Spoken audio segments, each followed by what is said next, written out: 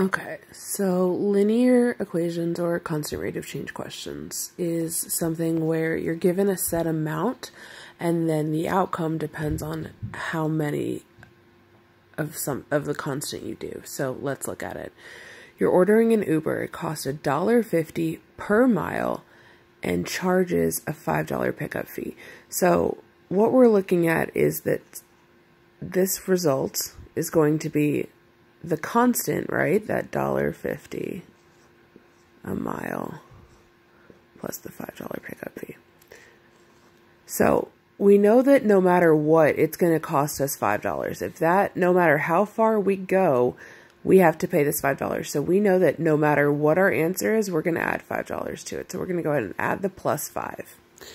Now, it tells me it's $1.50 per mile. And usually these questions will be worded as per mile, per minute. They could be per months, per weeks. It's usually a time frame or a span of distance.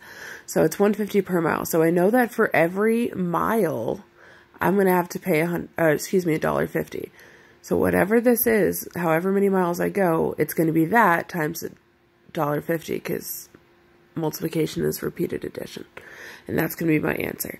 And this makes sense if we use our vocabulary. Don't we know that X is independent and Y is dependent? Well, it doesn't matter how many miles I go. That's just going to be what X is. But doesn't Y depend on how many X's I put in here?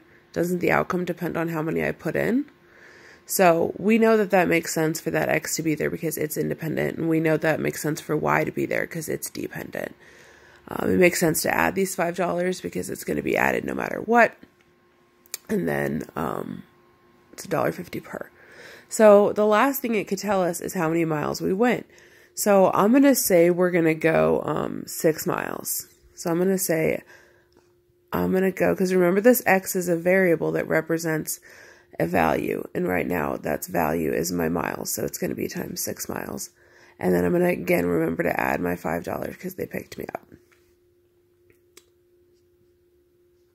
And that would be my equation.